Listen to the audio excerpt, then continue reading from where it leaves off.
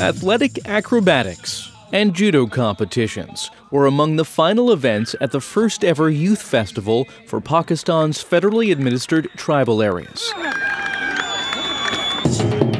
The closing ceremony for the week-long sporting event in the northern city of Peshawar featured traditional drumming and a fly-past by an ultralight aircraft. Almost 1,800 athletes from all the 7 tribal districts participated in more than 30 sporting disciplines.